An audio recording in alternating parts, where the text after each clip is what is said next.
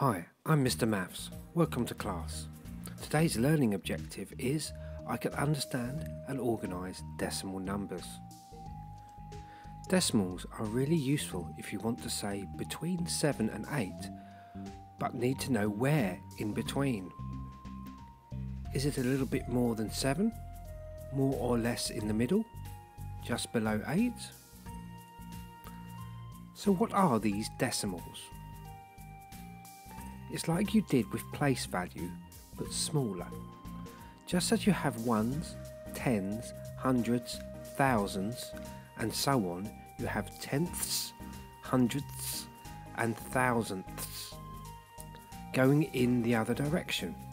To stop them getting mixed up, we use a dot, but everyone calls it a decimal point to sound clever.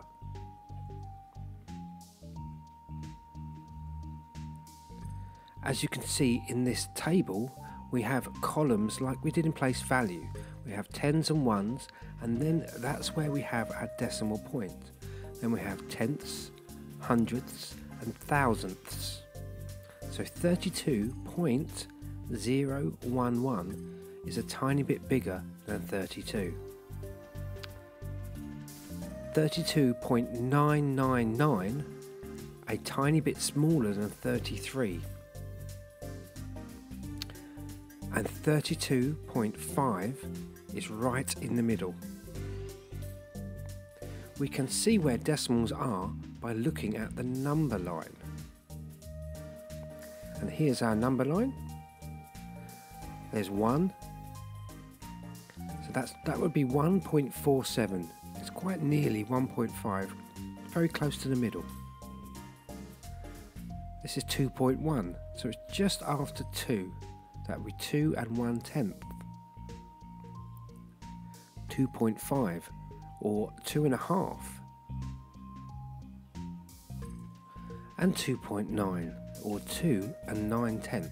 That's just before 3. Ordering decimals. You order decimals in the same way as whole numbers. Just look at each digit in turn. Example. Put these measurements in order from smallest to largest. 1.792 meters, 3.431 meters, 3.42 meters. 1 has the smallest ones digit, so it's the smallest number. The other numbers both have the same ones and tenths digits, so look at the hundredth digit. 3.42 is smaller than 3.431. As you can see, the 2 is smaller than the 3 in the hundredths column.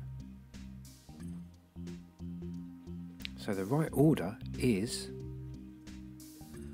1.792, 3.42, then 3.431. Don't think that 3.42 is the smallest because it has fewer digits. You can put a 0 on the end to make the numbers all the same length if it helps.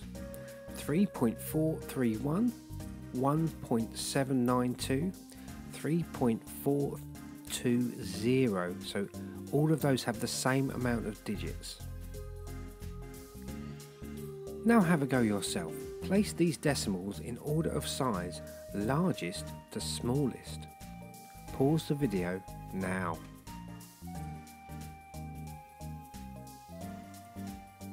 And here's your answers.